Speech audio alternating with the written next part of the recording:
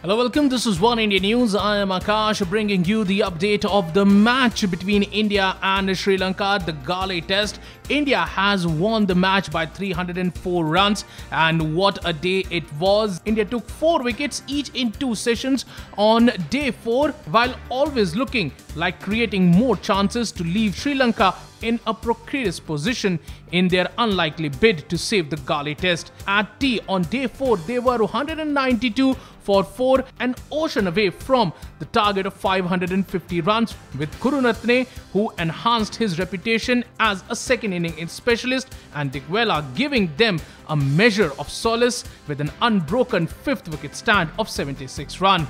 The partnership looked unlikely to last too long when it began, with Galle playing a series of risky shots while new to the crease. But he survived and eventually settled, and Sri Lanka could breathe a little easier, particularly with Karunaratne looking calm and secure on the other end, taking singles afforded him by Virat Kohli's puzzling defensive field and picking up the odd boundaries.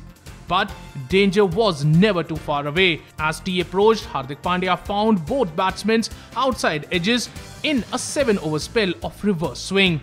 Karunaratne's uncertain jab flew through a mostly vacant cordon, one wide slip, no gully, and Galle was shelled by Ajinkya Rahane, who flew to his left from gully for a difficult one-hander. But it was the prompt bowling from the Indian side that helped them get past all these obstacles and end the match on day 4 itself, with Sri Lanka being all out at 245 in 76.5 overs. So India has finally proven that not only they can beat countries in their own country, but at overseas also they are a dominant force to reckon with in Test cricket.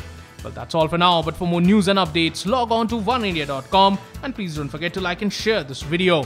Also, don't forget to subscribe to One India News YouTube channel.